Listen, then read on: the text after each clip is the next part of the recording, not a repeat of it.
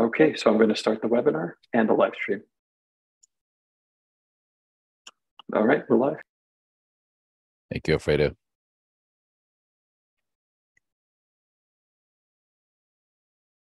Hello, everyone. We'll begin in just a few minutes. We'll let everybody enter the Zoom room. It's good to see you. Thank you for joining us.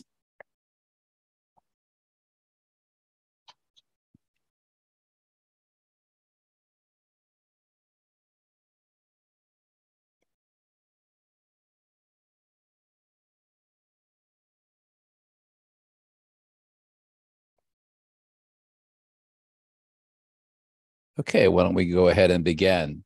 So hello and welcome to today's symposium. My name is Dr. Anthony Chow. I'm the director of the School of Information at San Jose State University, and I'm proud to sponsor and host today's event. I want to thank all of you for taking the time to join us, and the symposium is in honor and celebration of Hispanic Heritage Month. The theme of our symposium is Latinos, contributing to the fabric of our nation. And this is part of our ongoing Equity, Diversity, and Inclusion series sponsored by the School of Information at San Jose State. SJSU was recently ranked #1 in the nation as the best value for pursuing a college education in the United States. San Jose State is designated as an Hispanic serving institution, and our School of Information is also at 26% of Hispanic student enrollment and growing each year. SJSU iSchool is in fact the largest MLS program in the nation, if not the world, and is also by far the most diverse, as we are #1 in all major racial groups, representing LIS students and libraries in 49 out of 50 states. For some reason, we can't break into West Virginia, but we're working on that. It's an enormous privilege and opportunity to discuss and address EDI as a national and global learning community. I'm sincerely grateful to our distinguished guests that are here with us today. We will start with the keynote address from Loida Garcia-Febo, followed by individual presentations from our impressive panel. So a little bit about our keynote before I hand over to Loida. So Loida Garcia-Febo is a Puerto Rican-American librarian and international library consultant, expert in library services to diverse populations and human rights. She was the president of the American Library Association from 2018 to 2019 and is known worldwide for her passion about diversity, community, sustainability, innovation and digital transformation, library workers, library advocacy, health and wellness for library workers, and new librarians, about which she has taught in 44 different countries. In her job, she helps libraries, companies, and organizations strategize programs, services, and strategies in areas related to these topics and many others. Loida has a bachelor's in business education and a master's in library and information science. She was born, raised, and educated in Puerto Rico, and she also is, she has been working with us as our health and wellness ambassador, and we really are honored and privileged to work with Loida. So please join me in welcoming Loida Garcia-Febo. Loida? Thank you, Anthony, Dr. Chow, and welcome everyone. Bienvenidos. I will start now to share my screen.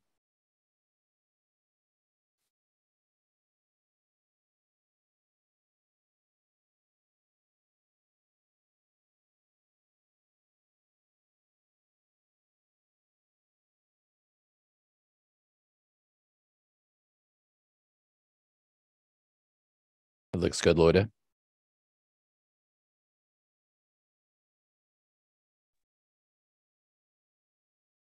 Give us 1 second. It looks like our screen froze.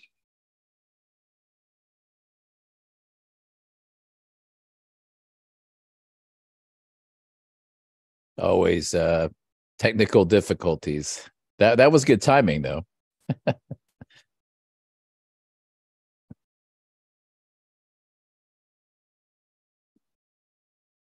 All right, Dr. Chow, you just stepped out and it's going to sign right back in. Okay, sounds great. Thanks, everyone, for your patience. Why don't we, while we're waiting for Loida, why don't we go ahead and introduce our distinguished panelists? So if everyone doesn't mind, I'm just going to call on you based on where you are on my screen here. So Lisa, do you want to introduce yourself? Sure. Hi, everyone. My name is Loida Garcia, and I'm the supervising librarian of the My Library NYC collections here at the New York Public Library. Happy to be here. Thank you, Elisa. Isabel? Hello, everyone. My name is Isabel Espinal. I work at the University of Massachusetts, and I've been here for 25 years. I am a librarian for multiple subjects, including Latin American, Caribbean, and Latinx studies. Thank you for having me. Thank you, Isabel. And David? Hi, everyone. My name is David Lopez. I am the current Reforma National President. I work as a regional services manager in Orange County, California. Great to meet you, David. And I think as we're still waiting for Loida, why don't we, I guess, begin a conversation as a panel. And I'm not sure what prompts Loida had prepared for you, but I guess I could start with really what Hispanic Heritage Month means to you, and why is it so important that we are here celebrating and discussing it today. So I'll just start with that general prompt, maybe for each of you to respond to. So what are your thoughts on that? I guess I'll start. For me, I think, like with every other observation and every celebration, Hispanic Heritage Month, Latinx Heritage Month represents a celebration or an honoring of heritage, culture, language, people beyond just a single month, beyond just one day of observation. It is a reminder to have a daily practice or a daily honor to, people who came before us, people who we work alongside every day, and, future generations of what we want our contributions to be on the world. It is, celebrating the successes and also the failures of our past, and taking that in stride in, creating a better future. I think that, as people of color, as Latinos, we need to remember that in everything that we do beyond a month, and to remind people that, while this is a month to celebrate and to honor, just like with other folks and other people of color and other BIPOC folks, we need to celebrate, elevate, advance those voices every day. Wonderful, David. Thank you. Yeah, I'd like to add to that. I really like what David said about that, it shouldn't just be a month, and most of us are not just doing this for a month, but that what it means to me is that at least it's one time to focus, and it's one time.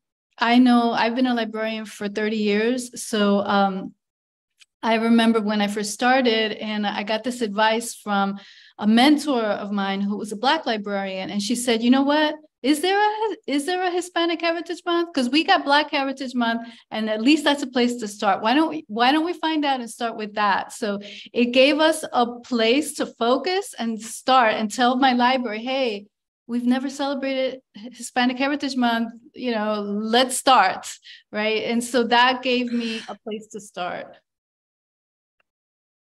Thank you, Isabel. That's wonderful. Elisa? Yeah, for me, it's a year-round celebration, definitely. I'm a big believer in the celebration of just cultural heritage, not just my own, but everyone's cultural heritage. So definitely a celebration for me year-round, because it is a representation of who I am, my family. The work that I do is impacted by that as well. So for me, is celebrating that aspect of cultural heritage by representing who I am, the successes of our people, but also our failures, and what we can learn and what we can do to just become better as a society, and just representation in general. So in my work, I'm very thoughtful of that, of everyone's cultural heritage, and celebrating that through literacy, and just also, I think, showing that Latinx folks, we come in all colors. So not just a particular one. So I'm like a very proud Afro-Latina. I'm very proud of who I am and where my family comes from. And I try to represent that in not only my work, but just in everything else that I do as well. It's wonderfully said, Lisa. And I also wanted to mention, as someone that is not from a Hispanic Latino background, what I love about these Heritage Months is really learning about other people and culture beyond my own worldview. So as a person of color, I think also sometimes what happens is life can be tough, and it's very easy to just focus on trying to survive, your own struggles as an Asian American. And so that's why it's such an honor and privilege to have these, because ultimately it's expanding my own worldview, right? And that is so important. And of course, it goes without saying, that's the beauty of the United States, right? That we come together, and really this is our country together. So anyway. Great to see you again, Loida. We were kind of just ad-libbing a little bit. So it's great to see you. And let me turn it back over to you, Loida. Fantastic question also. It's our privilege, right? And it's our honor to celebrate each one every day. All right, I'm going to share my screen, and that's what happened last time. Somehow I got frozen. If this happens again, I will call on my cell phone, and Alfredo has the presentation, and then we will work that way. Elisa said something, and there is the technology, it's acting up, right? Maybe. Okay. Yes, so I will turn to full screen once a disk on my computer stops. Let's see if we make it this time. Well, again, bienvenidos, welcome, and happy Hispanic Heritage Month. Week, day, we celebrate every day. And today, the San Jose State University iSchool is hosting a Hispanic Heritage Month symposium. I am delighted to curate this symposium today, and thank you to Dr. Chow for the invitation and to the iSchool team for great support. Also, saludos to San Jose State University President Cynthia Teniente Matson. The Hispanic Heritage Month began as a week in 1968 to recognize the contributions of the Hispanic community that had gained momentum throughout the 1960s, when the civil rights movement was at its peak and there was a growing awareness of the United States' multicultural identities. In 1988, Congress passed a bill establishing the celebration from September 15 to October 15. There are a number of Latin American countries that celebrate their independence, their National Day, on September 15. Now I will try to share my full.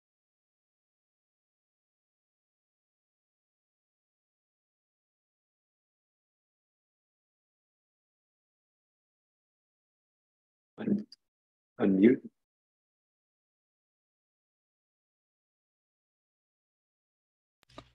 Librarians have been at the forefront of these movements too, the movements that gave way to the Hispanic Heritage Month. In 1971, Reforma, the National Association to Promote Library and Information Services, was established by Dr. Arnulfo Trejo and other amazing trailblazers. And here we have him, Dr. Arnulfo Trejo, and amazing library leaders that I hope you can see on my screen. And there we have Elizabeth Martinez as well. Maybe I can put this at the bottom of my screen. Great. And we have had many amazing leader trailblazers that have led Reforma and also library services to Latinos nationwide. I wanted to take a moment for us to honor them.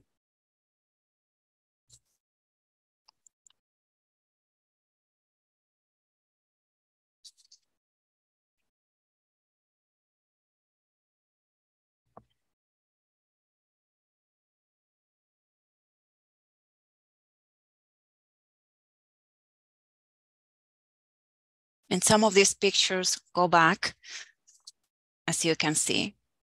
There's a long history of Latinos, and in this case, represented by Reforma. And I know we're going to talk more about Reforma later.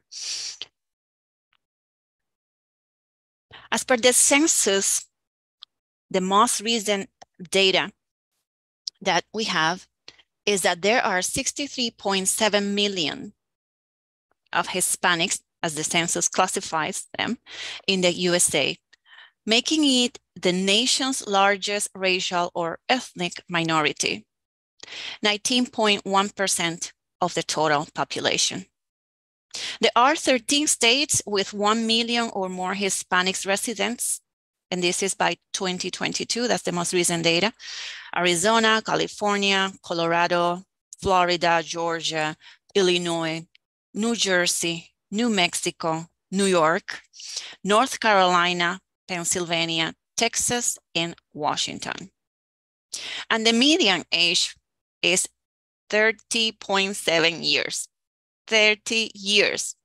Hispanics, Latinos are young.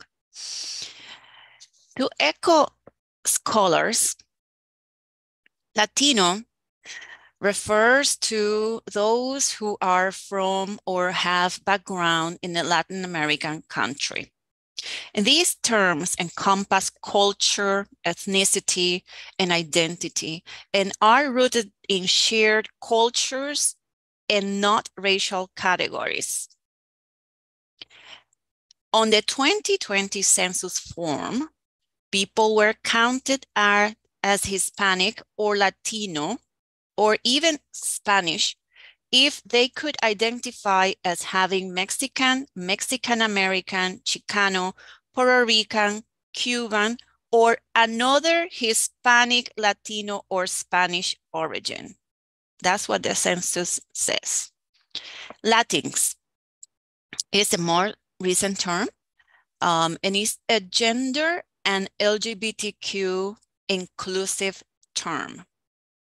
And there is more literature about this, but this is the gist of these different terms for us and for our purposes today to understand. When using one of these terms, Latino, Latinx, Hispanic, to refer to a specific person, always respect their preference. When in doubt, ask respectfully. For example, I consider myself a Latina. I prefer that term, but I'm not opposed to Hispanic or Latinx either. It is important to note that Latinos have a different beautiful heritage. I am of Greek heritage. We have colleagues that are Mexico-Iranian, Chinese-Mexican, German-Venezuelan, and so on.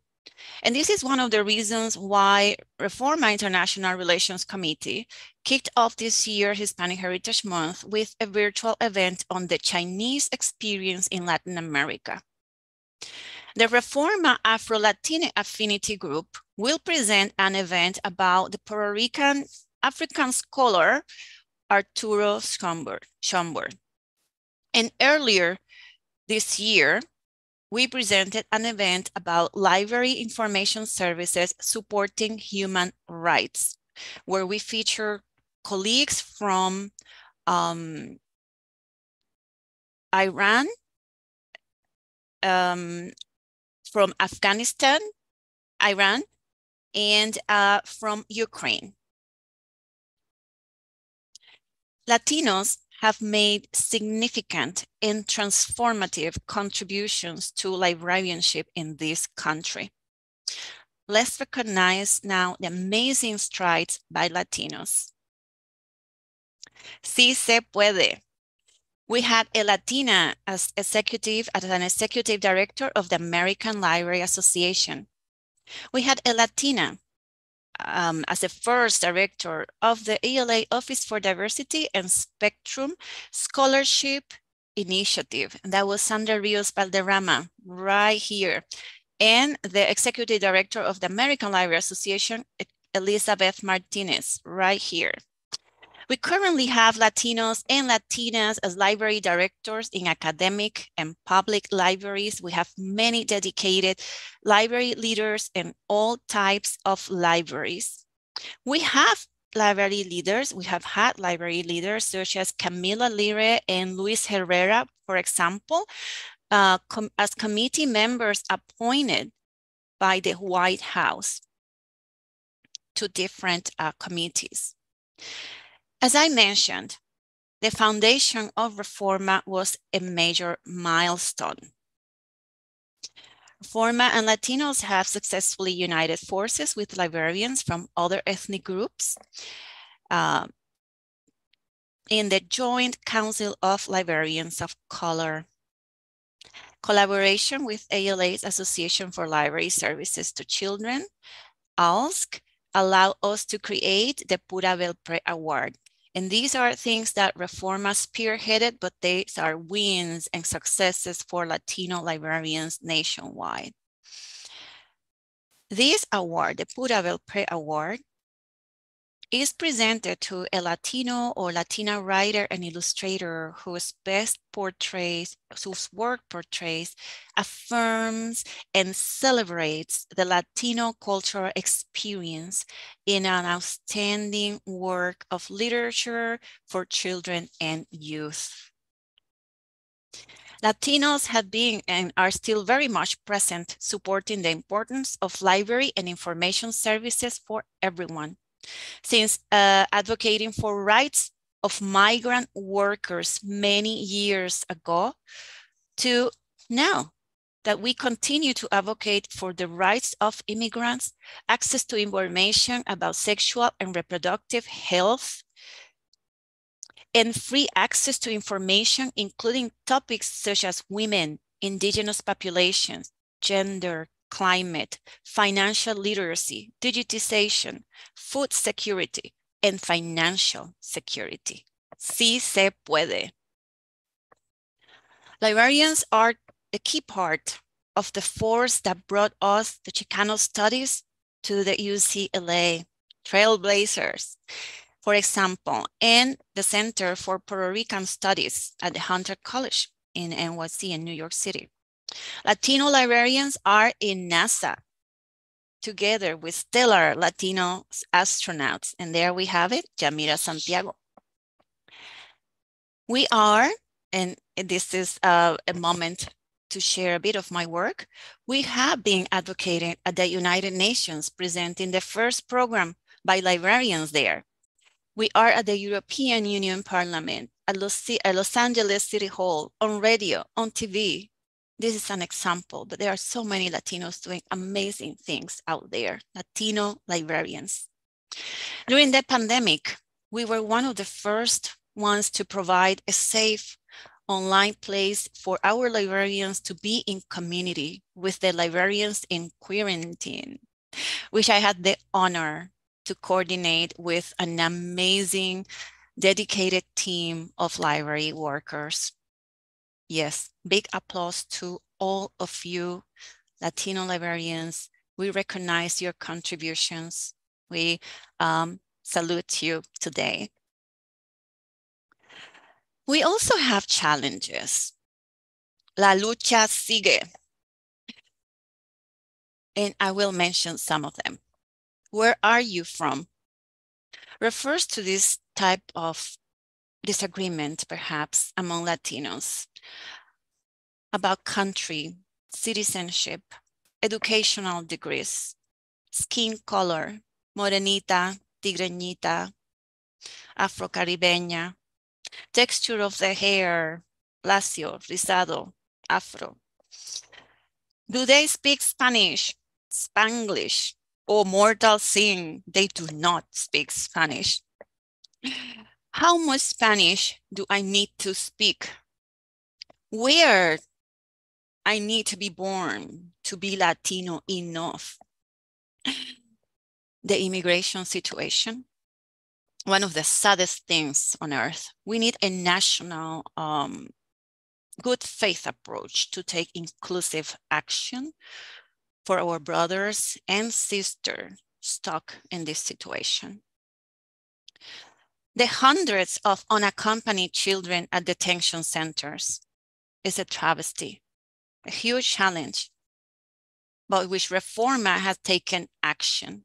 So please visit the page and I will make a call right now to provide support. There is also, unfortunately, a list of challenges impacting our communities: climate action, racial equity, healthcare, well-being, gender-based violence, women empowerment, quality education, decent work and economic growth, salary equity, and reducing inequalities. They are all part of the United Nations Sustainable Development Goals, which are really a call to action to end poverty, protect the planet, and improve the lives and prospects of everyone, everywhere. Each one of the 17 goals come with targets. And the goal 17 is the one that gives guidance on how to implement and move development, sustainability forward. So we all have the opportunity to get into this work. Recently, we have been seeing how technology is posing increasing challenges. We don't want our communities to be left behind. And just yesterday, I read how IBM plans to train 2 million people in artificial intelligence with a special focus on underrepresented communities. Librarians ought to be at that table. This new wave of digital transformation has implications for society and for Latinos, who are the largest minority in this country. This is also posing questions about social justice and techno-solutionism. Is that providing all our solutions and responses in technology? Digital access by marginalized or vulnerable groups. We need to find perhaps better terms. Concerns about the dissolution of human-to-human relationships. There is a huge problem in the world right now. People are feeling lonely. Loneliness is a major priority for the UN, for the World Health Organization as well, and for the CDCs here in the United States. They have developed guidelines and manuals and videos on how we can connect to each other. It's a big situation. Awareness of the increase of monitoring and control, surveillance, right? Maybe you are now afraid of saying something near your phone because then next you see an advertisement on how to buy the item you mentioned. Also, the impact of well-being, acceptance, self-image, addiction, tech dependency, and self-care. These are all impacting humans on the planet, and Latinos are part of these humans. So we also need to think about these challenges and the opportunities they pose for libraries. What is the way forward then? There is no magic formula. There is step by step, holding hands, little by little, moving the needle. This week, we have the United Nations General Assembly underway here in New York. Streets are closed and presidents of many countries have arrived in the city. In the opening of the assembly, the UN Secretary General, Antonio Guterres, declared that this is a time to righting historic wrongs. healing divisions, and putting our world on a path to lasting peace. Last year, during the UN High-Level Political Forum on Development and Sustainability, which are part of the 17 goals I shared earlier, the priority was about how due to the world social and political chaos, pandemics, and wars, how due to that we must do business unusual, which allow me to translate. We cannot do business as usual. These are different times. We need different strategies. The way forward then is united. There is no other way. It is indeed true that there is strength in numbers. The righting of historic wrongs is action united, moving the needle, strategizing, partnering, building coalitions, one step at a time. Healing divisions, leader by leader, upholding our values, promoting human rights, taking actions towards peace. It can work like a cascade or a domino effect at home, in the street, in the block, in the community, the county, city, state, nation, world. It sounds ideal and a bit abstract, but librarians are taking steps every day to strengthen social cohesion of our communities and our country. And we're going to talk about that in a few minutes. Librarians are supporting many communities that we serve, are supporting libraries, mentoring newer librarians, newer leaders, peer mentoring each other. Those that have attained saint level, they don't need anyone, but I do. I still need my peer mentoring. That's where the awesome sauce is birthed. The way forward is supporting other librarians. This is not the time to unsupport librarians, no matter whom the person is. We shall work united, supporting libraries, as I mentioned, supporting each other, mentoring, supporting communities. And rule number one is that we stick together. These are challenges, the one I mentioned, and opportunities that we must face together. And we must give a seat to newer librarians, newer leaders, to all types of library workers, librarians, paraprofessionals, to women, to those not usually heard or listened to. Also, we got to take a moment to listen to unions. Do we understand unions in our profession, in this country? That's the question for each one of us. We are not alone facing these challenges and opportunities. These are not unilateral challenges. These are cross-borders, cross-sectors that require cross-border, cross-sector solutions, multi-sectoral political will, changing paradigms, commitment, strong partnerships, and collective action. Therefore, let's strive to, and I am including in this myself in these recommendations, let's strive to leave no one behind, change paradigms, promote policy transformation, multi-sectoral alliances, multidimensional processes, and secure a seat at the table for libraries and librarians to advocate. And if you know me and you have heard me before, this is part of my regular speech. It's very important. How we do this?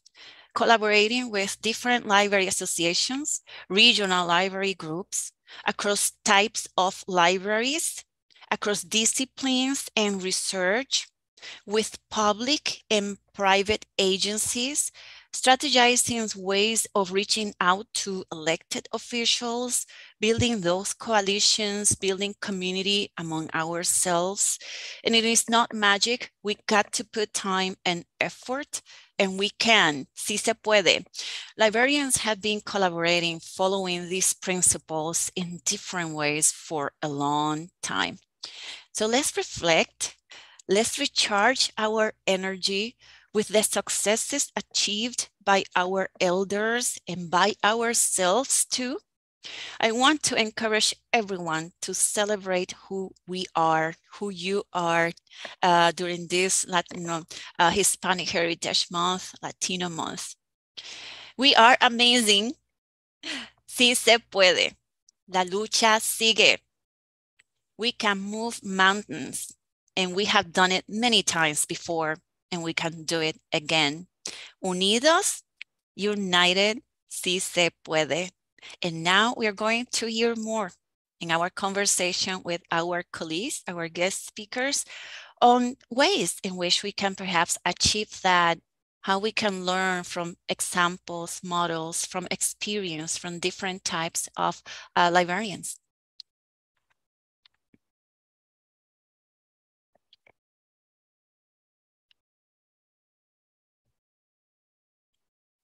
Welcome to our speakers, and thank you so much to all of you that are watching on YouTube or on Zoom.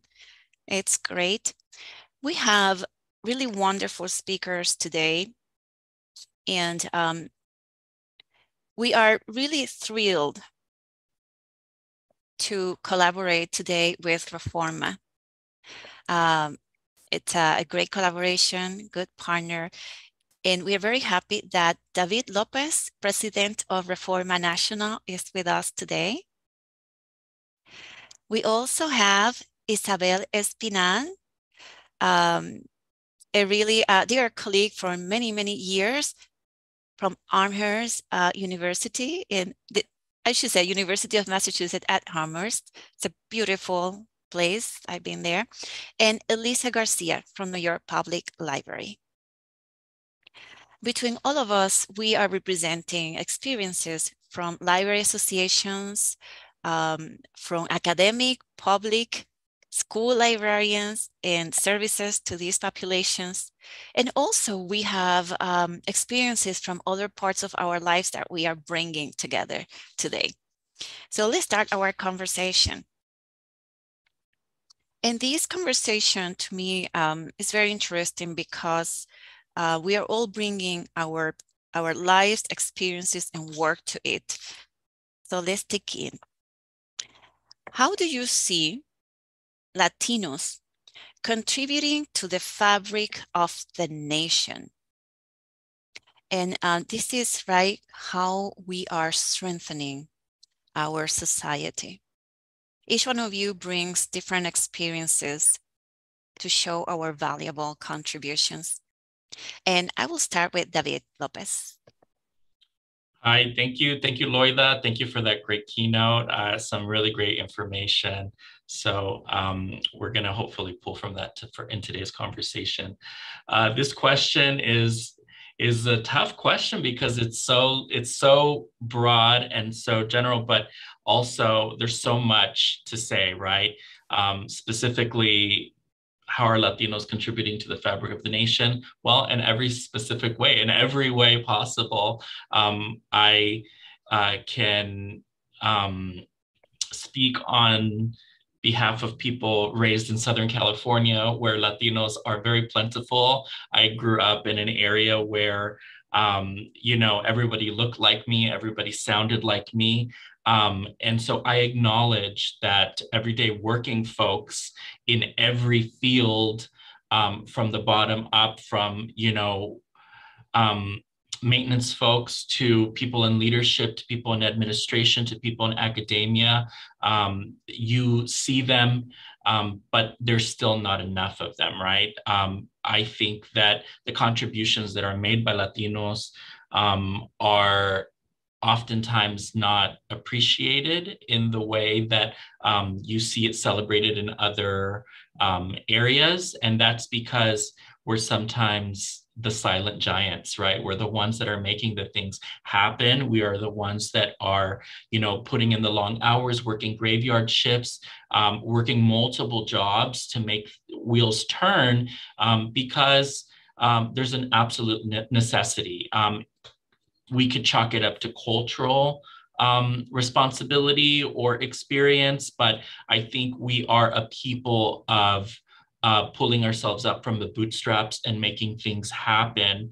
And you see that at all levels in different ways. And, something as simple as going to a restaurant is a great contribution to the way that Latinos are perceived, because you can communicate with someone and get your point across and feel heard and be seen. And something like that, an interaction as simple as speaking to somebody in your native language, can make a whole lot of difference. And I speak from somebody who grew up in an area where I did not take that for granted. As a son of immigrants from Mexico, I always was my parents' translator everywhere I go. Even now my parents are aging and they're ill, and I am their translator still. And that's all because I was able to, that was ingrained in me to be able to help them. And that, being a Latino, it begins in the home, it begins in the heart. And we take that everywhere we go. So I don't know, it's such a huge question, right? We could go on forever about this, but I'll let somebody else speak. Yes, you're making me almost cry, because this is a reality that we experience in our Latino households, with our neighbors, with our friends, the cousin, the friend of the cousin that moved to live here in Brooklyn needs me. So, this is a very kind of also service, caring, love culture as well. Isabel. Okay, yes, I had things to say, but I'm going to just continue to riff off of what David just said. So much that you said, David. I want to highlight that issue of translation. I was also that child. And what I realize is that is a contribution that our children are making. Like, we contribute starting from the time we're children. Thank you for saying that. But also, the flip side, when you said that our contributions are not appreciated, I feel like, who is appreciating the fact that as children, we're put in that position? Sometimes it's not a good position to put a child in, to be honest with you, because it's a lot of pressure. I mean, you and I are proud that we do that. We still do that, like now that I'm in my 50s, but I did that when I was 6 years old. And there are children today doing that. So I think that there's so much of our experience that we need to talk about. So I'm so glad you talked about this. I was not planning to talk about it. And then that point that you made about contributions that are not appreciated, I think it goes at every level. Like, our experience is not appreciated at every level. And I've definitely seen that. I've been a librarian since 1991. So, 32 years of this. And I have felt it personally, like, wow, I'm not always appreciated in certain spaces. But one thing is with Reforma, so thank you for holding Reforma down. I think Loida, you were president, and I was president. Reforma, to those people that Loida was showing in those images, those are the people that did appreciate me. So I always felt I had a home and I was appreciated thanks to Reforma. Okay, so this is how I was going to answer the question before I heard what David had to say. So I was going to talk to David about the different education levels and how people contribute no matter what their education, no matter what their profession. I think of my own parents. They make such a contribution, and they had no education, but what they contributed is, and I think this is a gift that I learned, and that we've all learned. What they contributed is this idea of like joy, inclusivity. You include everybody. You bring everybody in. Things that, companies have to pay somebody to teach their workers. My parents taught me. They taught me. I mean, they were teaching DEI in the house. right? So there's a lot of strengths that we have and that we bring that to our workplace. Even things like the fact there's parts of our culture. So for example, if you're a librarian, those of you who are, going to become librarians, you go to conferences, the form of conferences, a very important aspect is when we dance together. We dance, there is joy. And for Latinx Heritage Month, one of the things I did this year is we have this plaza outside the library, and I've always had this vision that let's dance on the plaza of the library, right? That nobody ever did that before. And, it took a little bit of, we had to get the tech, but all you really need is music, and we start dancing. And the students, our Latinx Cultural Center, which is run by students, they were teaching everybody. So what Anthony Chow said earlier about, he comes from an Asian culture and he wants to learn. We had that. We had Asian people, South Asian, we had white people, we had Europeans, we had Latino people that never learned how to dance were learning how to dance. So even, within our culture, as you said, there's a lot of diversity, and you cannot take for granted the Latinos are going to know one thing or be one thing. They're not all going to speak English or Spanish or even either of those, because a lot of people from Latin America speak indigenous languages. So I think that those are the things that resonated with me. Also intellectually, we have strong intellectual tradition. So we are people of the heart, but also of the intellect. So I will leave it at that. There's, like David said, there's so much that, we only have a few minutes. So I'm going to stop with that and let Elisa speak. Thank you, Isabel, and thank you, Loida, for the invitation. So just going along that same vein, I want to talk about the women, the Latina women, especially. I was raised by my grandma, my mom, my tias. So, and they played a big role in me growing up. So that was because it was like that group of women who raised me, who elevated me, but also supported me to become who I was, and always never ashamed of who I was, and supported throughout my schooling. And just that support, but that like that strong bond there of all these women who were surrounded. So I could go to my tia, I could go to my grandma, I could go to my madrina, las comadres. So that's an important part of growing up. Latino, Latinx, that's important in our culture. So definitely, so it's like when one of the jokes is like when you go to a party at a Latino household, it's like it takes you like 2 hours to say goodbye because there's so many folks to say bye to. So I just want to put that out there, that the women in our families play a big role in keeping the families together and bringing us together. And that was my case. So, and I'm very proud of that. I also want to talk about like the people from like the bodegas, the supermarkets. If you think of those folks that are there, it's like those are the people who have built, especially in New York City, that culture of like you can go to like bodegas, or like your second family is there. Like you go and you can talk, and it's like like you're just saying like hi to your neighbors. So definitely that. So there's so many contributions, but I think one of the major contributions I think that my family, that I'm so glad that I never lost, that was the fact that I always spoke Spanish at home, and I never lost my ability to speak the language and read it, because it has helped me tremendously in my job, and being able to do things that couldn't be possible if I didn't speak the language fluently, and that understanding. So being able to help students who are learning English for the first time, being able to conduct classes in Spanish, being able to now develop a collection and fully understand the materials that I am selecting for this collection, because I'm able to speak the language. I'm able to understand the learning abilities of the new incoming students. So definitely, it's a major contribution that I feel that I'm thankful for my family for never losing that, and making sure that I stayed consistent in speaking the language.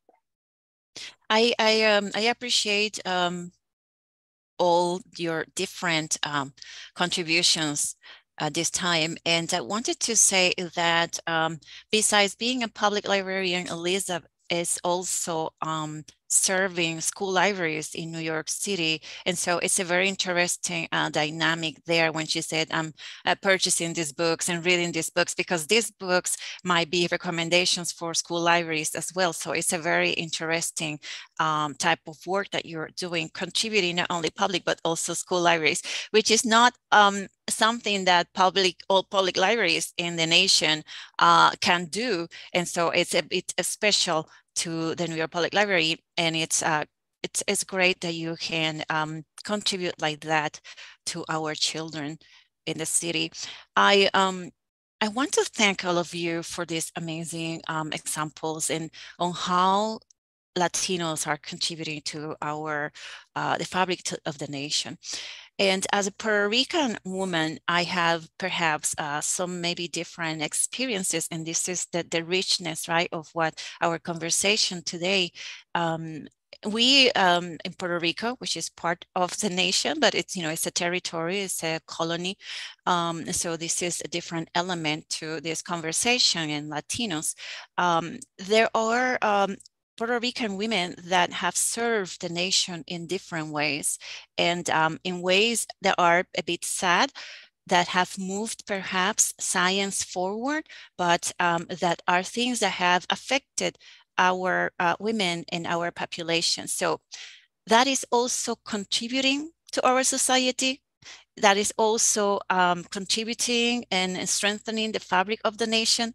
But there is a cost. And so we also have to talk about successes in challenges and these also aspects that have affected our populations. For instance, Puerto Rican women were used to test birth control pills many years ago, and many of them suffer different conditions related to that.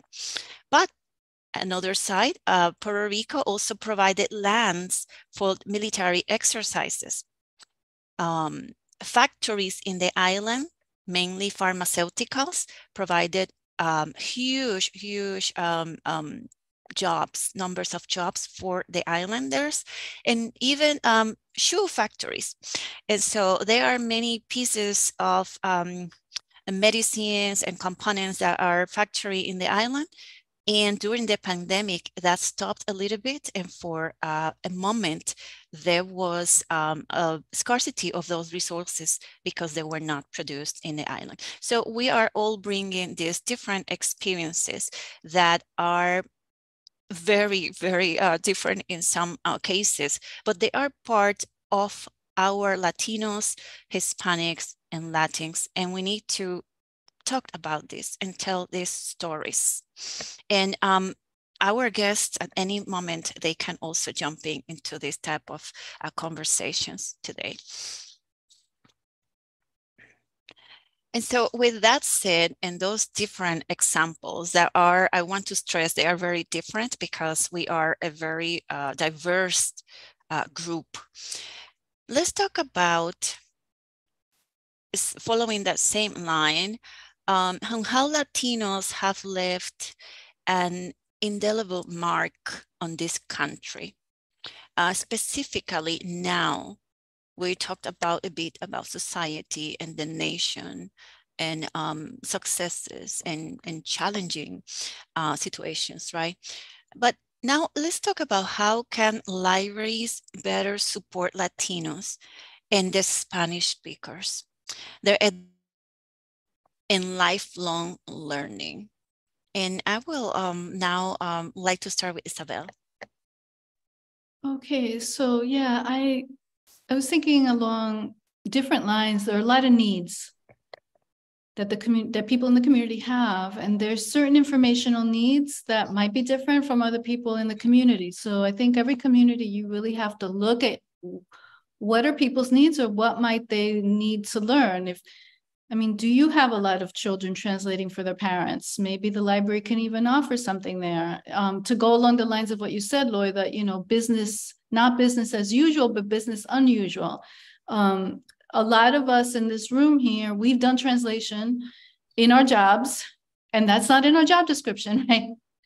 and maybe that needs to be a new service, right? So that's an example. But I remember when I was in the public library, there were a lot of local people that didn't know how to buy a house. They didn't know how to save up for a house, or how do you navigate this bureaucracy. And so we would have programs along those lines. But then there's other needs. Like right now at the university, there are intellectual and emotional needs. Last year for Latinx Heritage Month, I did a program with a Dominican Afro-Indigenous writer who had a program on writing from the roots. And she helped people to dig deep. She's also a psychotherapist. Her name is Marianela Medrano, by the way. And, it touched on, yes, an intellectual need, but also, and a cultural need, but also a psychological need. So that was a program that I taught to students afterwards, and they said, wow, I didn't realize, my shoulders dropped and I felt this relaxation. I didn't realize what I was carrying. And David, I'm in a different place from Los Angeles or New York City, where I'm from. Here, it is a predominantly white institution. So I think that in a place like that, you have to know that there are certain burdens that your Latinx community might be feeling, your Hispanic, Latino, whatever you want to use, that might be feeling. And then intellectually, so Loida, I'm going to thank you publicly, because you're one of the people that helped me understand, really pay attention to our indigenous heritage in the Caribbean. Because of the way you introduce yourself sometimes. When you introduce yourself as a Taína, as, having the heritage, the indigenous heritage. And that you're one of those people, not the only person, who helped me to realize that. So out of that came an intellectual project that I've been working on, which is uncovering Taíno heritage for people of Caribbean descent. It's become very popular, and it's a very deep, both emotional and intellectual need. And I'm actually teaching a class on that. So, I'm doing a whole lot of stuff with that.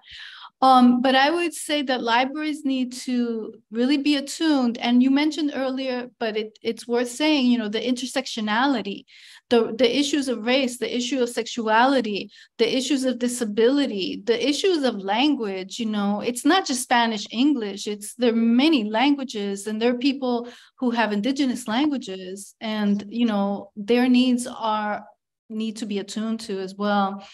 And also that the programming needs to be culturally relevant. So even to this day, believe it or not, Loida, those of us at Reforma, been doing this for decades, but in many libraries, they still don't know that they need to do culturally relevant programming. And, like this very simple event that I did with this dancing, it was just incredible that students, when they heard the music, we did it outside so they would hear this Latin music, and they were like, it just drew them to us, because that doesn't normally happen on this campus. So that was so simple for us, right? But so profound, because it was culturally relevant. I'm going to say one last thing. I am looking at spaces in the library. How do you make the space culturally relevant to Latinx communities?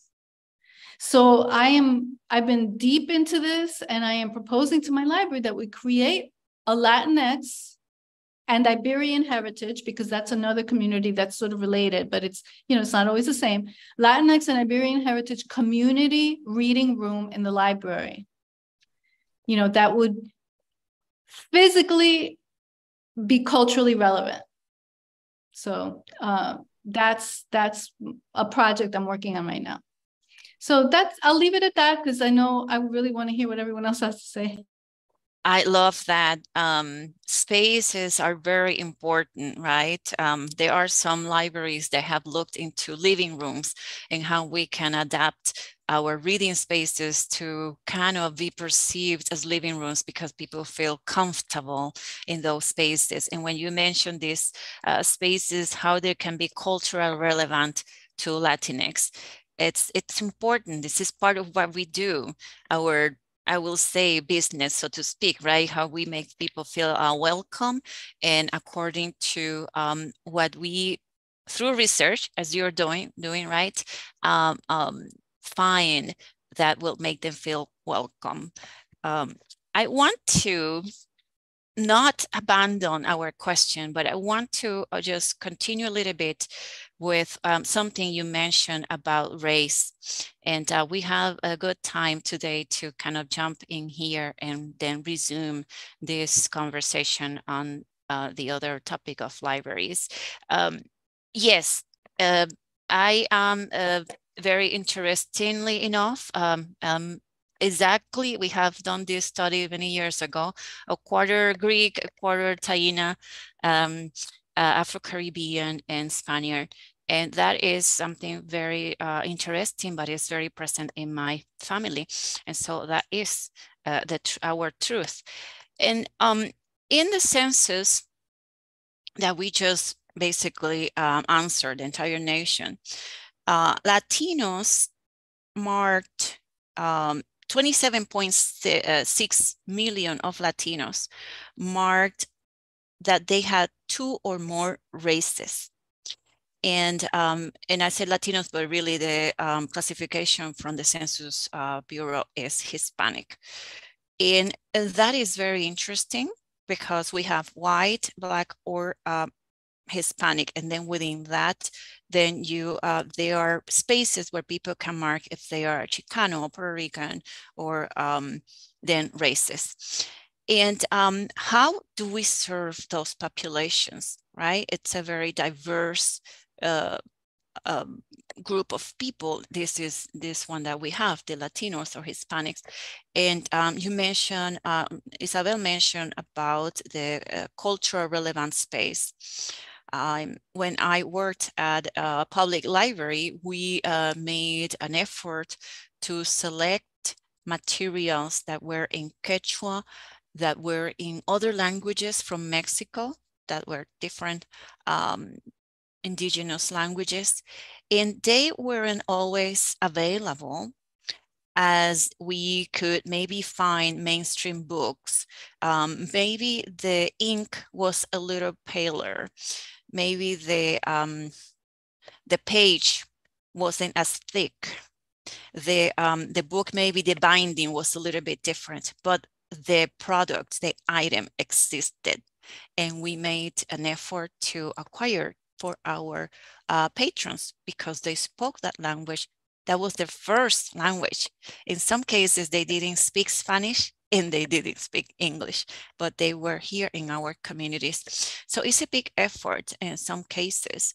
And you have to catalog it in-house. You have to create the cataloging yourself. You can't just pull up OCLC or Library of Congress because it doesn't exist. So it adds a bit of work to our regular routine.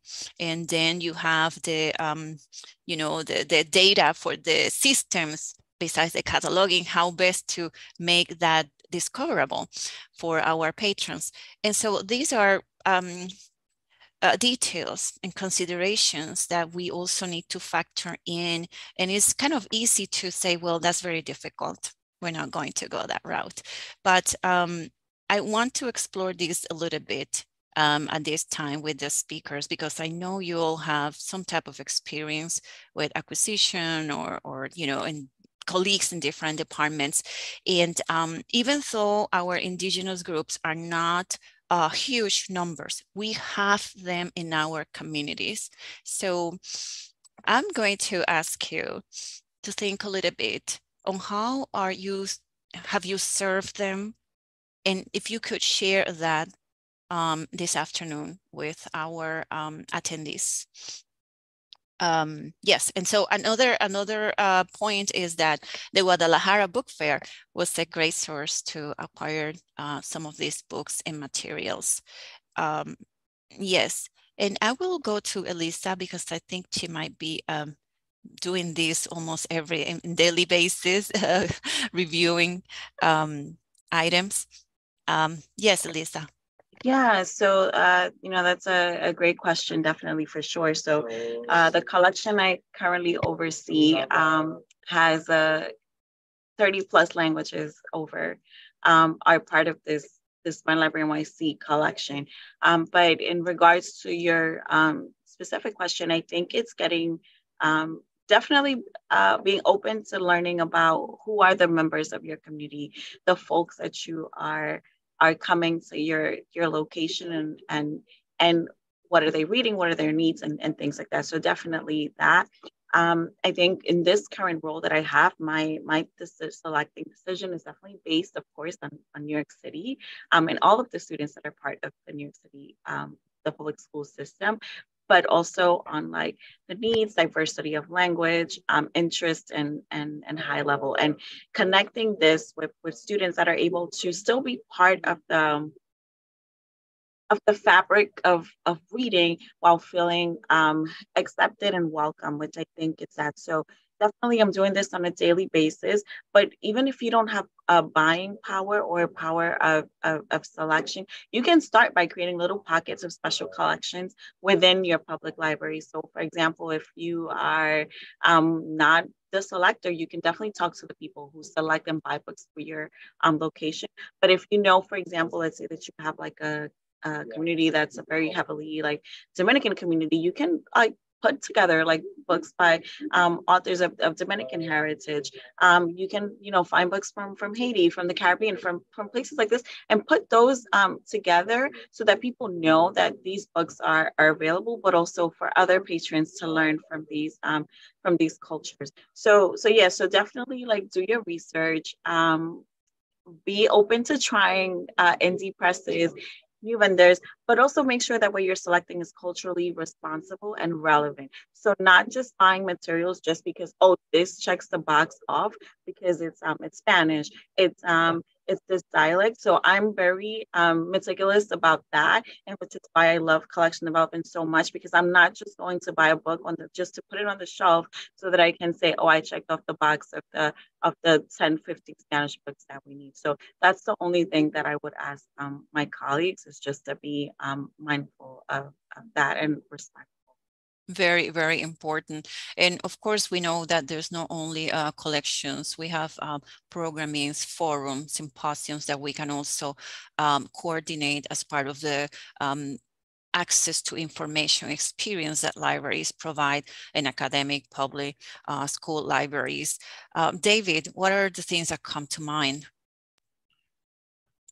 Unrelated to collection development, I have a story that I always love to tell because it is something that really surprised me as an early librarian, where I was able to create a connection between an elder in my hometown library with a person, a family member in his native country of Mexico, just by access to technology. I, early in my career was supervising a library satellite site that had a computer lab, and we were having a difficult time starting up programming for, using, at that time it was Skype. Skype was the program that we were all trying to push, right? So we developed curriculum, and we were trying to really tap into like this community of seniors, primarily in this area that, I know how to work so well with now.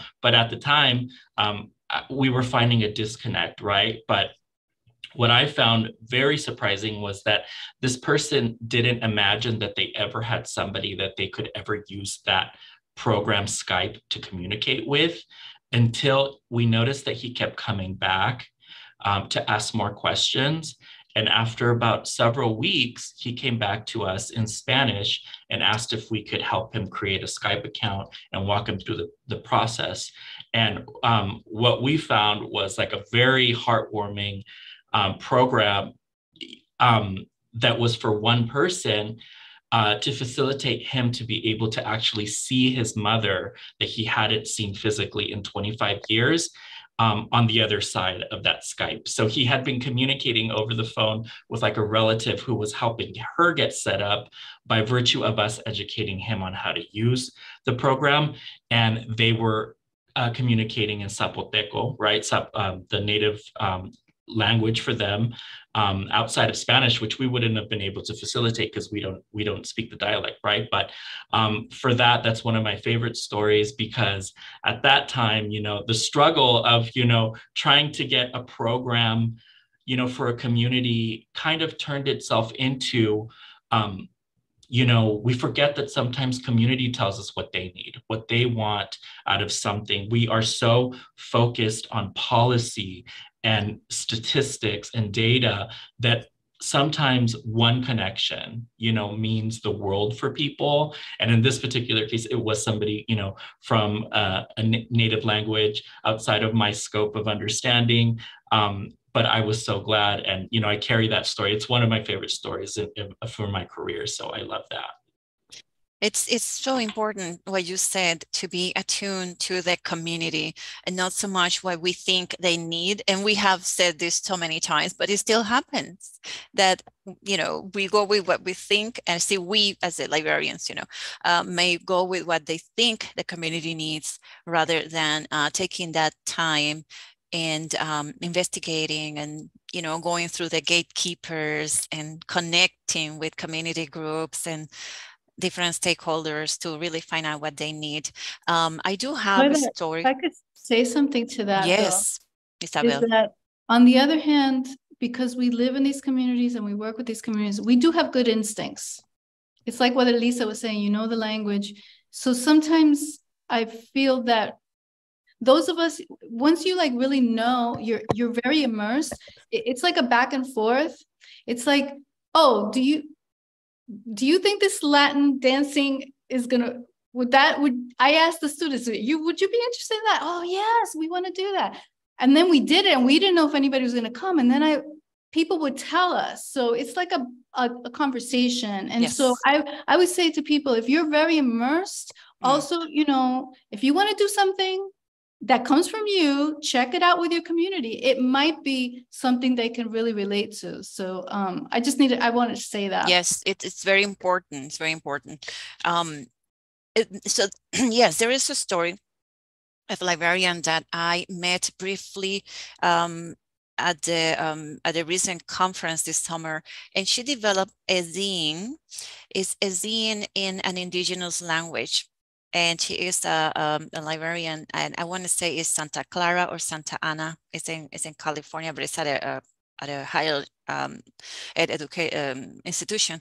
And the zine is in an indigenous language. I think it's from Mexico as well, and it was based because her grandmother, I think, was from this town, and she went with a college kind of research team, and that developed into this zine that is being, like Isabel, now it's part of some type of a research at library, academic library level. So there are different avenues in which we can impact our communities, and when these communities are here in the States, in the country we reside, we are strengthening our societies through the work that we do, including the Latino indigenous communities.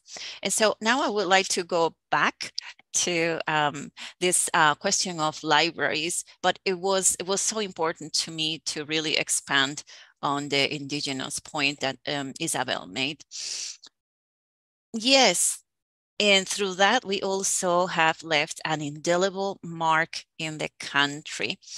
So I still am very interested in how David thinks that how can libraries better support Latinos and the Spanish speakers in their education and lifelong learning, which is something that we sort of preach constantly as well, that we do, and we do. Thank you, Loida. I strongly feel that the number one thing that we could do first before even reaching out to community is to hire and recruit Latinos and other people of color. You have no idea what difference it makes just to go into an institution, to be able to see someone like you, somebody that sounds like you, that has maybe a shared experience, that that is the connection that sometimes is lacking. Most of the time is lacking when you go into a space, you know, in areas where I live in, for example, a lot of people are immigrants. They are afraid to go into government facilities, especially a library. The misunderstanding or the misinformation surrounding libraries can easily be appeased or calmed by, you know, a Latino, a Spanish speaker, somebody, a person of color who they can relate to. Before, you know, programming and services come into play, I think institutions really have to focus on the recruitment and retention of Latinos to be able to bring them into their institutions at all levels. We're talking pages, clerks, library assistants, librarians, administrators, and directors. We're not talking about just the worker bees, right? We're talking about people who are creating policy, who are creating programs for the Latinos, for those communities that we're looking into. We need to provide appropriate training, create an EDI framework so that they know that they're safe at the workplace as well, because without that, community will not respond. I mean, it will buckle if there is not enough representation in the places that they are going to. And, you know, with that comes the celebration of staff. Please let them know that they have to feel appreciated. They have to feel seen and heard, and also the patrons. So, you know, I know it's a lot to have all of these observances every month, and it feels like there's always something, right? It's National Pizza Day, it's National Donut Day, you know, but just like we said in the beginning, the celebration of Latino, Hispanic, Latinx month goes beyond a day, beyond a month. Our patrons and library users should be celebrated every day for who they are and for what they are. And that can be seen in the programs that we're offering, in the collections that we're building, in the services that we're bridging them, in the partnerships that we're developing within the community. Because with that, you know, we can create advocates, we can help them in their lifelong journeys and education and learning. If they want to learn how to sew, if they want to learn how to garden, may it be in their language of preference and their, you know, in their, on their own terms, right? We're going to tell them, here are the resources, you use them at your disposal. And as people of color in library institutions in various capacities, it is our obligation to take up space. You know, if we are not given the opportunity to sit at a table, we bring a chair to the table on our own terms to create the space so that we can get those policies created, so that we can be the person. Sometimes it's hard to be a gatekeeper. It's hard to be a token person, but you know what? I am so glad that there was somebody like that for me to see and to understand that it is a possibility. So by virtue of just us being in libraries, we have the power to create that change, to create those connections so that people can understand that libraries are for them, are because of them. And, you know, that's what we can do. Preach, David. Yes. Yes. Amen. Amen. Elisa, what will be your take? Yeah, no, I think definitely kudos to David. Yeah, so definitely second all of that.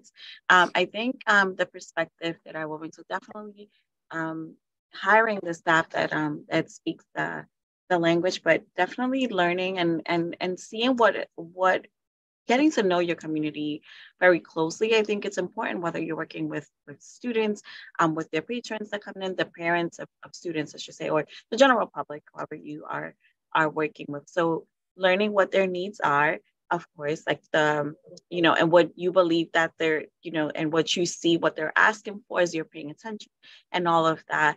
But also introducing them to new things, not putting, them in a box, not putting our patrons in a box and being like, well, you know what, because they're Latinx, they're Latinos, this is all they want to do and this is all they want to learn. So not putting them. So I've always been very open to that and trying new things, because you'd be surprised, you know, the things that folks might be interested in. So definitely don't put your patrons in a box based on their cultural heritage or lived experiences.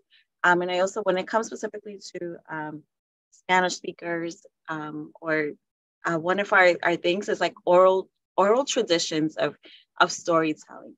So if you're working at a library, you'll have the example of someone will come to the desk and be like, well, like my neighbor told me that this and this and you know that you do this and this here. So understanding that cultural heritage aspect of communicating, I think it's important. So it might seem like something like very small, but it's actually something like very valuable in helping them understand the services that you're providing to the library. So Latinos, oral storytelling is very important for us.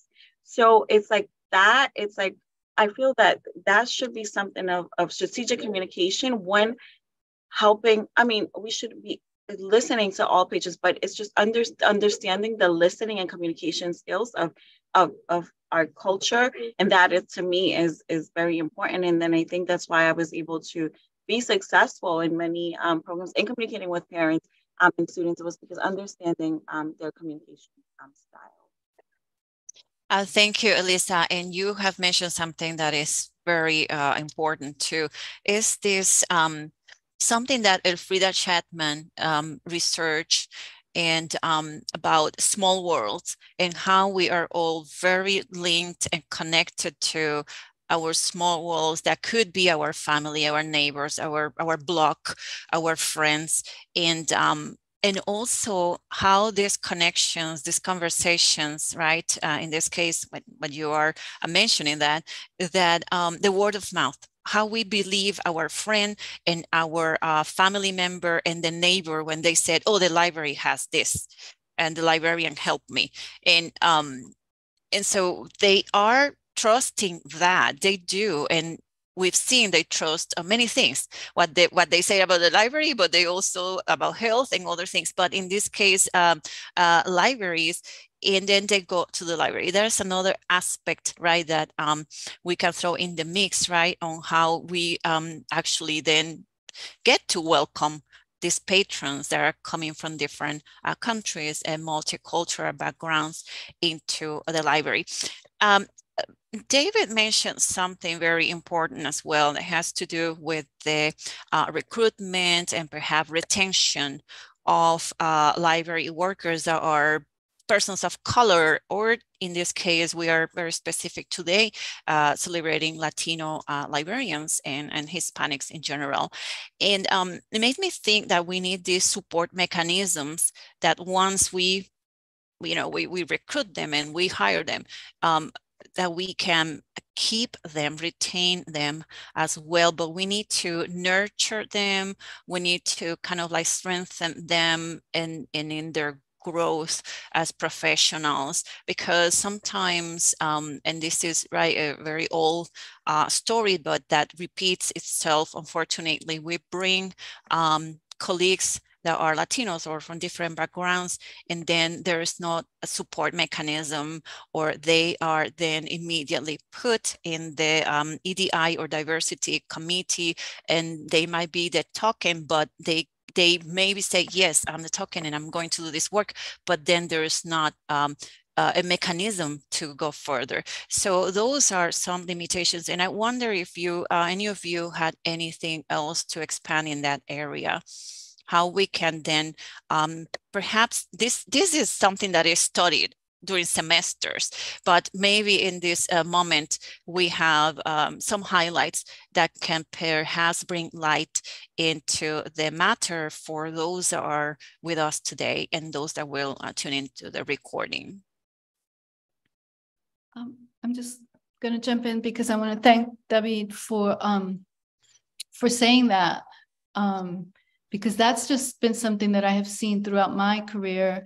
You know, you could do all the things right, but if you don't have enough people, you're putting this big job on the few of us that are in this field that know how to do it. So I think the recruitment is important, and a lot of people don't even see that. And then Loida, you're adding the retention, and even if you retain people, like I've been retained, but I feel like, to be honest, it hasn't been such a great experience in terms of how I've been treated, which is, I think, what you're getting at, Loida, is like, how do we treat Latino workers at every level? And how do we expect that you're not just going to bring somebody to be the outreach worker? Oh yeah, they're going to work with the community and just leave them there, when those are people that could be leaders in the library, right? So I don't know who is in this webinar because I can't see, so I don't know who I'm talking to. And that's a problem. But if I'm talking to people that are not Latino, and I think is people have to really deeply see their biases. Are you biased against your Latino colleagues? Do you think your colleagues are too loud, too much? They don't know English, they don't do this, they're unorganized, they don't know data. I mean, whatever you think about that. Why do you think that? Why are your Latino colleagues generally stuck? Like we have a few that are out, they're wonderful, that, Camila was the head of her library, and, we have these examples that you were going to get to, but I just feel like in general, the perception is that we're good for outreach, but maybe not for leadership. What is the perception of professionalism, right? Right. We have to check that. What's considered professional? Like you and I, like when we see each other, we hug each other, and is that not considered professional? Yeah, thank you. Are we too loud? Do we wear too much color? Do we dance too much? So Do I have an accent? It's just, what is it? What is the professionalism rubric, so to speak, that the lens, right? David, yes. I think that in following what Isabel said, because there's so few of us in this field that is obviously greater than us, we are always in competition. A lot of institutions are looking for people like us to join their institutions, but, we're all in direct competition because there's not enough of us to spread around and be able to, fortify these institutions appropriately. And with that competitiveness, I think we forget that if you succeed, I succeed as a people. We have to celebrate the successes of each other, regardless of what they may be. If you and I are up for a promotion and we're those Latinos and you get it, absolutely congratulations to you, because you are advancing us together, because we are going to be on committees together, because we're going to get the work done, right? And I think that that's what we forget. And that's why we sometimes, ella habla mucho, or, she's a certain way. And I think it's because as a society, we've been conditioned to turn on each other, when really we should bind together, celebrate each other, work as a group, as a team, so that we can move forward from all of that stuff, right? There's so much racism and discrimination, I know in Mexico for sure, and a lot of, in all of the Latino countries, because it's the perception of whiteness, it's the perception of indigenous people, it's the perception of their dialect is different than mine, and still within, and something I wanted to touch on later about intersectionality, right, is we are all so different in our own person that there's not one Latino that's the same, obviously. So that should be celebrated as well. And now I'm going on a tangent because now you got me fired up, Isabel. But that's the beauty of Latinos. Yes, indeed. We are very different. So there is not, and I said this with a lot of affection, there is not, we can't all be under the same sombrero. We are different. Maybe I have something that they call, my sombrero in Puerto Rico will be a pava. It's a different term. And so, yes, we are different in that sense. And once, one thing I need to mention, once you get to where you're going, remember your Latinos and Hispanic, because they carry you there. Okay, we have a question on the Q&A box. Let's look at that, and we can continue. Okay, we have two. All right, so related to what David was saying, Elizabeth Cardoso Fernandez. I just started as a Latin American Studies librarian a month ago, and I'm thinking of delivering general library instruction sessions in Spanish and Brazilian Portuguese. Ótimo. To remove barriers to access. Does anyone in PSI delivers sessions like this? Do anyone here on this panel has any answer about library instructions? Yes, Isabel. So, yeah, I'm in an academic library, and yes, we have done it. I have done it, and I'm going to probably start doing it again. I've definitely been working a lot more with Latin American people, but over the course of my time here, what I've seen is that sometimes the administration doesn't necessarily support it, and it's not always, so that's sort of what happened in my case, why it wasn't a continuum. You know, and it's interesting to look back, and David said, you know, make sure to take that space, right? People of color, it's our duty to take space. I feel like it that can be hard. That kind of became hard for me, but I totally support doing that instruction in Spanish. Definitely have done it. Definitely was appreciated, wherever you work, Elizabeth, let's see if you said that, they're lucky to have you. Indeed, I support that statement as well. Okay, do we have others? Thank you so much, Isabel. And we have a request here. If the participants can write in their chat the types of programs or services they are offering that are successful to the Latinx community. That is wonderful. If we share that on the chat, those that would like to share, we're going to go into questions about that in a moment. Okay, Elizabeth here answered that she works at the University of British Columbia. And so that's their institution. Okay, so thank you. Now with that is perfect, because now we're going to get specific.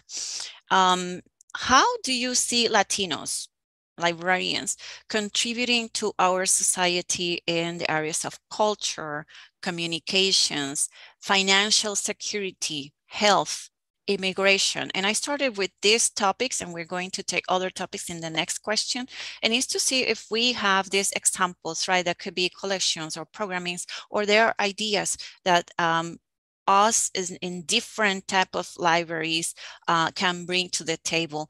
And all the different aspects we have shared so far can become items that we can consider for collection development, for programming for our Latino customers. These are all a master class on how to do outreach in academic, public school libraries, and also in the different programming and collection development. So we continue. All right, I will now go to Elisa and see how she sees Latinos contributing to society in culture, communications, financial security, health, and immigration. Yeah, I think through our, of course, intellectual, like through our schooling and training, but also we are contributing to all those parts of society. But I think also by celebrating our cultural heritage and just being authentic of who we are and being open and celebrating that, I think will definitely help us in that aspect of highlighting those things. There's so many ways that we are contributing with culture, whether we're educating students, we're developing collection, newscasters on TV, on communication, people who work in the financial and field and stuff, which I don't know I don't know much about that. And then of course of health and immigration, but I think it's all about just just bringing who we are authentically into the work that we do with our training and all of that. But definitely just being open and to listening and understanding and celebrating our culture within all of our work and our ethics. So I think that's librarians, and then the way librarians contribute is by providing the information, right? So we make sure that the information that the folks are receiving is accurate. It's accessible. It's equitable, and most important that it's the right information. So in whatever aspect or whatever of those buckets that you mentioned there, that's how I feel librarians are contributing.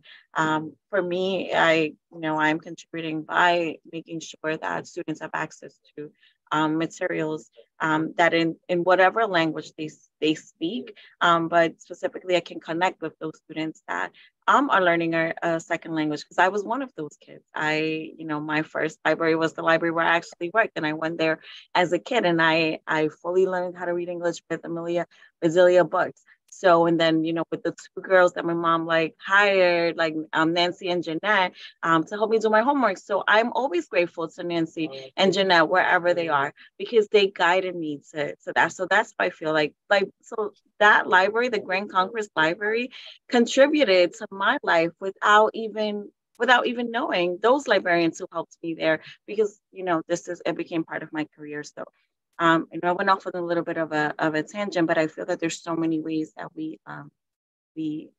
contribute to the fabric of things. Definitely, and they are. I'm going to also interject here some examples I have on how Latino librarians are contributing to our society. For instance, partnerships are very important to provide this type of programming and collection development specific to help, for instance, with financial literacy, that we can partner with the chambers of commerce locally to bring information on how to open a bank account. What is a checkbook? There are so many basic needs. We will know this when we talk to the Latinos. Again, it's not what thing I can bring, what program I can bring to the library, is what they need, right? And so, yes, financial literacy, there are details that for us, we take for granted. We almost were born with those kind of systems. But yes, how a bank account works, and including also what is this, what are the transactions or paperwork I need to own a house or an apartment? What are the tenants' rights? So these are topics that are very close to this population, Latinos and Hispanics. During the pandemics, libraries made great contributions to their communities in terms of partnering not only with local government, but also with other not-for-profit organizations.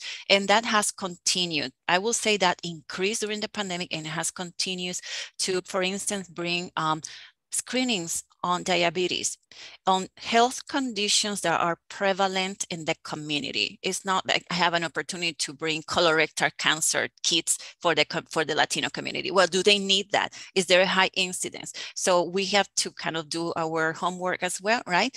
There are some public records that are available in the health departments of the cities. Sometimes they're available for free, or you can have meetings with officers on how best to go about this, because you want to bring books and materials and databases and programming that will be used by your community.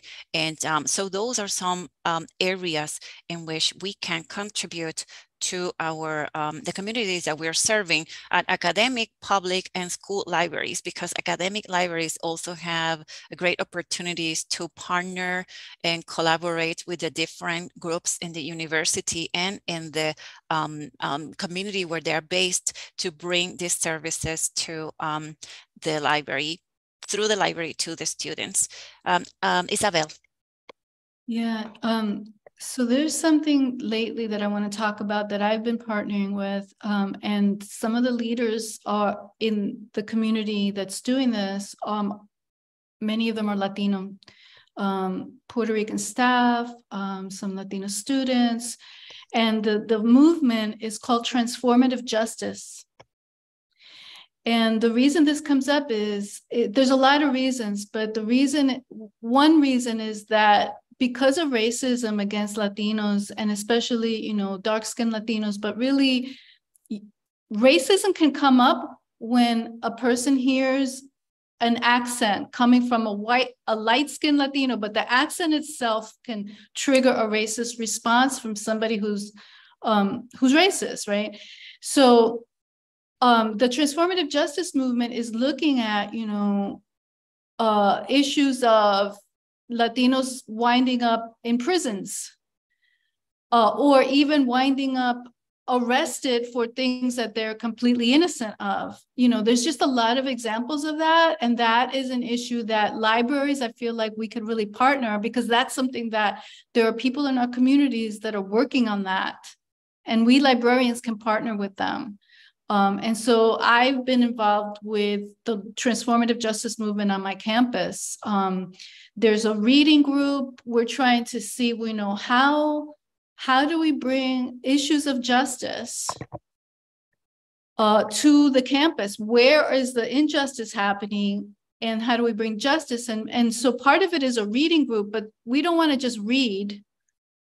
We want to see, how do we take this reading and really make real change? So I would encourage people to see if that's a movement that's in your campus or your community. Yes, the incarcerated are also part of the community that many, in this case, public libraries serve. And I have been in that position of serving the incarcerated, and we did buy materials in different languages and also of interest to different ethnic groups. So there is another piece there in terms of there are certain collection development guidelines that we follow, but that we also apply this, the lens of the Latino and Hispanic experience as well. David. As Isabel was speaking, I'm reminded of that concept of, they like our food, but they don't like us, or they don't like our culture, right? Or our people. And I think that still resonates, even as much as, we've made so many strides, but in past, presidential administrations, and with the rhetoric that has gone out that surrounds people of color and Latinos, it's still a barrier that we need to get through. But I do see, a shift in media. There's a lot of media that's being presented with bilingualism, biculturalism, multiculturalism. With that in mind, look at, Bad Bunny was the first Spanish language album to win a Grammy, an English category historically. And that's showing the shift, right? That's showing the shift that people want the information they want, to celebrate the culture in other ways as well. What you were saying about partnerships, Loida, with regard to, financial security, health and immigration, it's through the creation of connections and education resources. Media is doing such a huge job in that they're creating media in our languages with people that look like us, just like library reference workers, just like library folks that look and sound like us. That is digestible. That is something people buy into and that they can relate and feel safe for. I can speak from personal experience. My father has a lot of health issues, and it's because growing up, he never had medical professionals who he trusted, because he didn't feel like it was necessary for him to get regular medical checkups, to get his diabetes checked, stuff like that, that we take for granted. And those are the communities that we're serving. It's those people that we need to make connections with and provide the resources and information so that they can get their quality of life. Really, that's what we're looking at, right? So with regard to how Latinos contribute to that, it's really, we're connecting people to all of these resources, to this information, so that they can get there, so that, we don't just have Bad Bunny at the top of the English charts. We have, we're at the height of all categories, sections, departments, areas because of the work that's being done. Fantastic, right? Branching out also from only cooking books or biographies for our populations, right? We have to consider other areas. We do have some questions on the Q&A.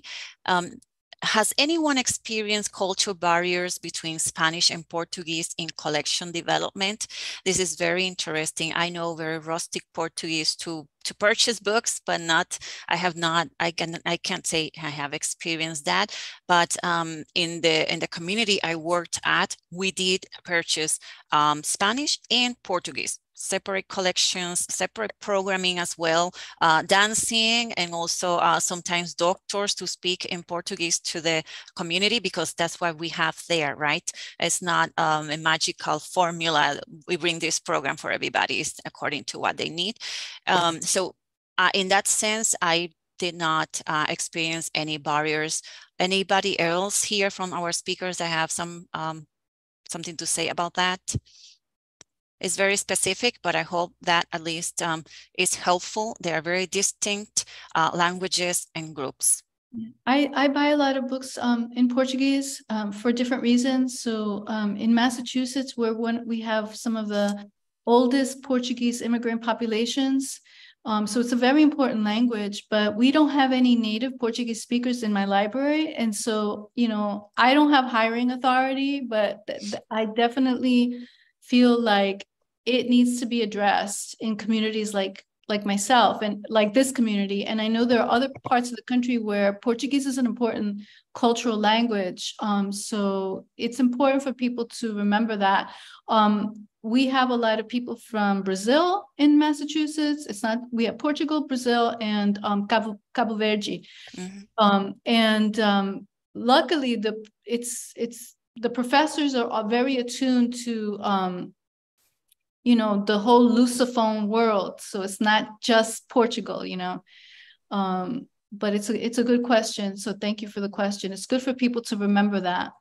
Yes, and they are very they are differences in Portuguese, Portugal, and Brazilian Portuguese, and even Cabo Verde a little bit as well. And so, yes. Another question is, if an employer had to choose between hiring a Latino with English skills or a native English speaker with Spanish language skills nowadays, who will have preference among U.S. employers? There are many components that come into play too, there are things like moving. Is the person in the city? Can they move? Is the library providing reimbursement for expenses? So that's important as well, besides the possibility that the potential staff is available. And but maybe David or Isabel or Lisa have something to say, since they are more hands-on. I will say that there are many Latinos that are native English speakers. So the preference should be given always to build equity on your staff and to be intentional with your recruiting and to make it a mission to make space and place for Latinos and people of color on your staff. Now, that is a personal practice for every institution. I don't know what the preference would be for everyone, but that would be my preference. Okay, thank you. And I wholeheartedly agree. There is a contribution of an example on the chat on the Q&A. Please look it up. I understand someone is compiling these examples, so that's great. We are winding down, and before we go, I would like to talk a little bit if maybe one of our speakers can have some examples in terms of how they see Latinos, librarians, and libraries contributing to education, gender equality, inclusion, and well-being. I can kick it off. Yes. Loida, so one of the things that I would like to see, I would love to see more Latinos, Latinx colleagues in collection development and becoming selectors, I think we definitely make a difference and bring a rich perspective on things, just like all of our respective colleagues. But I think our experience of knowing like the culture, the language, the diversity of that is very, definitely very helpful to developing and selecting titles that will be put in the hands of all patrons. So let's just talk in general, not just specifically for students. So I would love to see more people that look like me and like us, making and having buying power and decisions in these and developing these collections, because the power of your library it's in many things, but definitely in the collection that you build that reflects the community that you're serving. So not just stereotyping the titles, introducing what they need, buying what they need, but also introducing them to new materials and experiences. So definitely, I would love to see more people that look like me. I still get asked the question, "Oh, do you speak Spanish? Oh, you're like, oh, so where are you mixed with something else?" Or like those types of things. But yeah, so definitely that I think we have so much to contribute. So would love to see definitely more people that look like me becoming selectors and building out not just collections and libraries, but in museums and being part of special collections. And I think and I will stop there. I also want to jump in and say that a good practice, again, is continue with the partnerships. And there are women's group in your community that might be the Colombian Circle, the Ecuadorian women, the Mexican tejedoras. Remember, Latin America is composed by 20 plus countries. And so we have to also be mindful who is in our community so we can then plan accordingly. It will be great if there will be a formula, right? You say, oh, I'm going to bring this program here and it will be good for all the Latinos and that's it. But really the most responsible thing is to get to know who is in the community, the social organizations that are already in place and that can actually be gatekeepers that can welcome you to their groups, and then through them, you can welcome people from those groups in the library. And so there are, yes, specific groups. Sometimes they are very general, just the Latino women group. So then that's great. You can connect with them.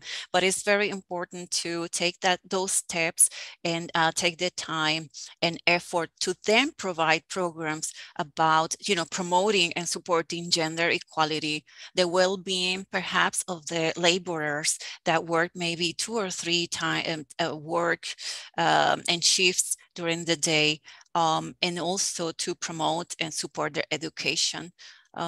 David? That was all really great, Loida. I was listening and I was like, I agree with what you've shared. I think that those are great examples. I want to just echo what I mentioned before in that we should be reminded that Latinos are a varied, people. We all have our own experiences, just like Elisa said. Strong Latina women are at the core of who we are as people. I was raised by strong Latina women and I am better for it. If we don't celebrate the intersections within our culture, right? People who are bicultural and multicultural, people who are, maybe half white and half, Latino, those are what make the beauty of being a Latino, right? It's part of our identity. And because of the celebration of that more recently, I think we're able to start making more moves into positions of leadership and in, celebrating community workers and even, serving like on your neighborhood board or something where, we have a little bit more ease to do that. I don't know if that answered the question, but that's what I was thinking. That is great. I'm going to move to the last question because we perhaps are now kind of getting to the end, actually, but perhaps we have more to say about one area. that it's very important to this celebration, I will say. And let's revisit the contributions of the Hispanic population that have been integral to the development of the United States, and what are the notable contributions of Latino librarians to support our society of Reforma. And we have the president here, we have Isabel also that presided, we have Elisa, she was president of the chapter, of the Northeast chapter. And so there are some things that Reforma has done for a long time. It's a great tradition. And what we also have amazing leaders and elders whose shoulders we stand.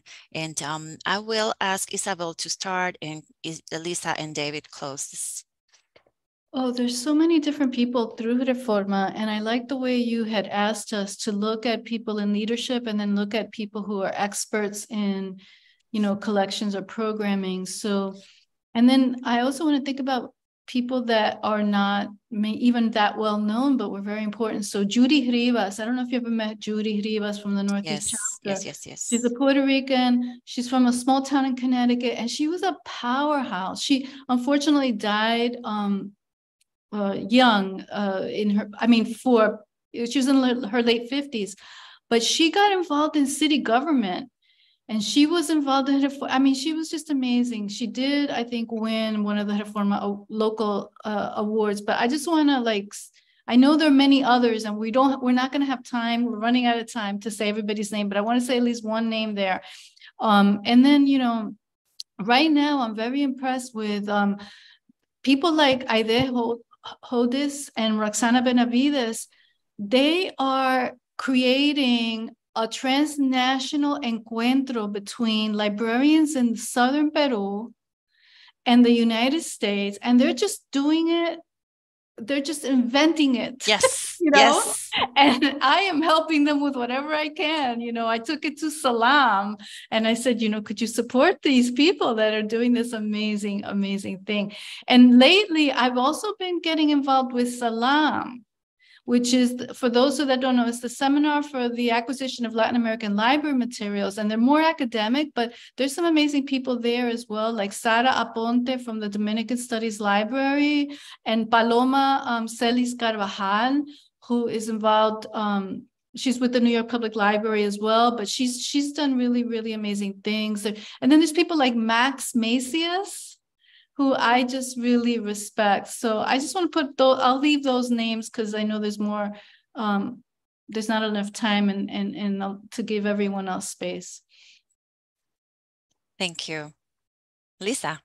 Yeah, no, definitely. There are so many of us and so many people that I look up to and I stand on their shoulders that we could be here. Could be a whole webinar on all of those folks. But I think one of the people, definitely I look at Pura Belpre and her work and her inspiration, how she went out to her community and just dedicated herself and found what the needs were of her community and the people that were there, but also introduced other members of the community to what it was to understand, Latino folk tales, what are called cultural heritages. So I always wanted to be like that type of librarian who was there with the community and understanding the needs, but also learning from the people and teaching them proudly about, my culture. So so I can sit here and name so many colleagues that I stand on, but when I base my work on that, I look back to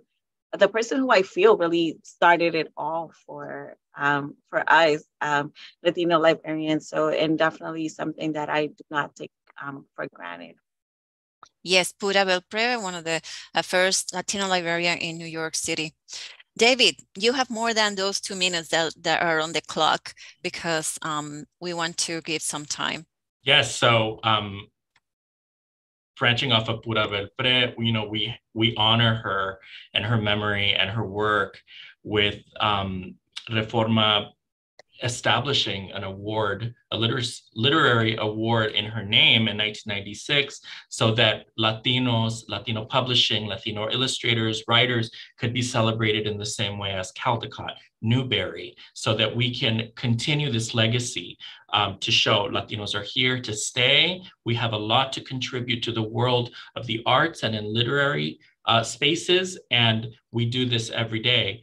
In additional to Reforma is known for its Noche de Cuentos, thanks to many librarian storytellers that help us create these events and create mini grants so that we can provide these programs across nationwide libraries that celebrate storytelling. This idea of the narrative, right? The Latino storytelling, our cultural narrations, how we pass on legacies from generation to generation. And also Reforma has been instrumental in helping Dia de los Niños become a global, a national initiative across libraries as well. We also offer mini grants that provide libraries the opportunity to create these programs in their spaces. And these are all because of the work being done by library professionals that are Latinos, who are advocates for the Latino people, who have been partnered with teachers, educators, writers, patrons, people that love libraries and who are advocates for libraries. So that's in short how Reforma is helping with those contributions.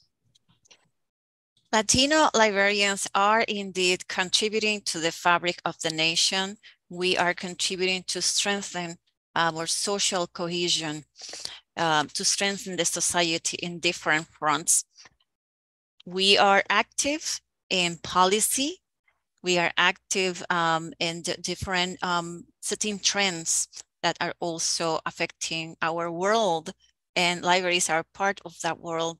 We are also supporting access to information and freedom to read every day with what we do. And we want, I would like to say, to thank everyone that attended today's event. I would like to also thank our speakers, the San Jose State University iSchool for hosting, and all the attendees, because you are part of this amazing conversation that has covered programming, collections, issues, successes, challenges, and potential solutions, and to how to move forward our world. So thank you so much, everyone, and happy Hispanic Heritage Month. And I see Dr. Chow here. I wonder if he has final remarks. Yes, thank you. So everyone, I want to please join me in thanking Loida and our distinguished guests for just an amazing session. We've all learned so much. A couple of concluding thoughts. So first, David brought up really a great point about the interesting responsibility children have to take care of their parents and family members that may be immigrants to this country. And I think that's such a great point, really resonates with me as well, David. And this really identifies, I think, a clear way that libraries can support immigrants and underserved, underrepresented people through our services, recognizing the fact that there is that dynamic for children in particular in those situations. And I can definitely say that it's not only a complex situation, oftentimes it causes a feeling of inadequacy and even shame for your parents or your own culture or your own home to not be American enough, right? And so I do think that's such an important point. And having someone that lived in libraries when I was a kid, that really resonated with me. Finally, EDI is everyone's responsibility. Today just reaffirms that. We must ensure we provide the space and resources to bring people together to discuss a different way of thinking, living, and being, which really lifts us all up. Instead of insisting we all be the same, or that others be more like me or you, we must do the hard work to see the world through other people's eyes and cultural lenses. Our differences and similarities better define really who we are. as individuals and as Americans, and helping us all become more of who we are and who we are meant to be. This is tough work. Success in achieving a brighter future is tough and will be realized with a lot of barriers, criticism, and also oftentimes a sense of not being good enough or not doing enough. For example, this EDI series has been criticized for not being good enough or not doing things in ways that other people think we should. But so be it, because striving for and having the courage to promote and create positive change is well worth the effort. And this is how we succeed together and make EDI more normalized in our culture and society. So I also want to thank our wonderful staff. So part of our commitment to EDI is, of course, asking our staff to do a heavy lift on top of their day jobs. Vivian Zuo, our events coordinator, Nicole Purviance, our head of marketing, Alfredo Alcantara, who is with us in our Zoom guru, Iori Tokunaga, our EDI student writer, and even Michael Crawford, who is the one of the head of communications for San Jose State. So many of you may not be aware, but this is live streaming right now on Facebook, YouTube, and LinkedIn through San Jose State's wide network. And by the way, one of the reasons why I love working at San Jose State, because we not only talk about it, we do it, and we allocate our time and resources to support EDI. Our full transcript and recording and a summary of today's events will be posted on our website. And Alfredo, if you could drop that link there, that usually takes a couple of weeks. Also would like to ask you to consider subscribing to our YouTube channel at SJSU iSchool.edi, because this is our third year now. We have this tremendous privilege and tremendous content across various cultural heritage symposiums. Our next one will be the Native American Heritage Month on November 3rd.